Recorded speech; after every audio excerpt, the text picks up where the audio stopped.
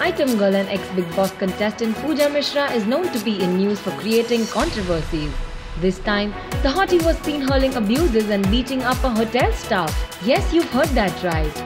A video has surfaced online which shows the TV actress abusing and slapping the hotel staff after a row over the bill payment. Mishra was checking out from the hotel Taj Dwarka when she started misbehaving and assaulting the hotel staff by breaking his phone. Reportedly, she lost her temper when she was asked to pay the bill by the hotel staff for the things she had broken in her room. When one of the staff members tried to stop her from exiting the hotel, she started yelling and abusing him. Mishra can be heard saying, "I will leave the hotel and I will do what the I want to. I will break your face. Don't mess with me." She even slapped him and hit him several times, accusing him of molesting her.